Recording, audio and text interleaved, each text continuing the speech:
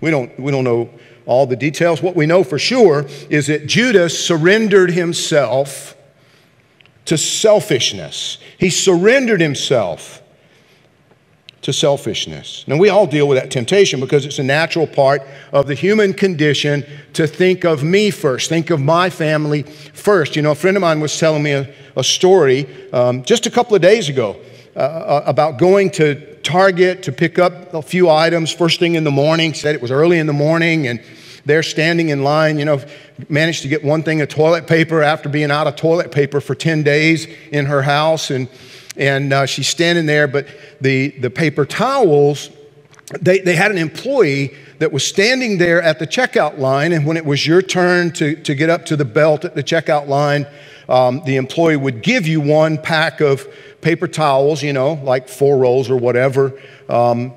And she said as she's standing there, the employee had one pack of paper towels left, and this lady cut in front of her and grabbed that pack of paper towels out of the employee's hand.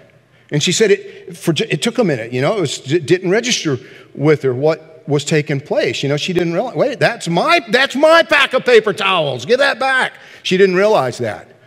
But the lady in front of her saw it. She'd already paid for her paper towel, so she tore her package open and gave my friend one roll of paper towels. What a contrast. See, that's Judas jumping in front, grabbing, I'm going to get mine. And the other's Jesus. No, let me share what I have. Even if we don't have very much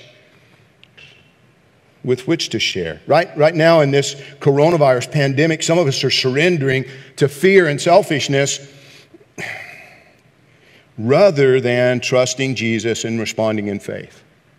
You know, in Christ, we're taught that we need to crucify those self-serving impulses. We need to put them to death. We need to choose service over selfishness.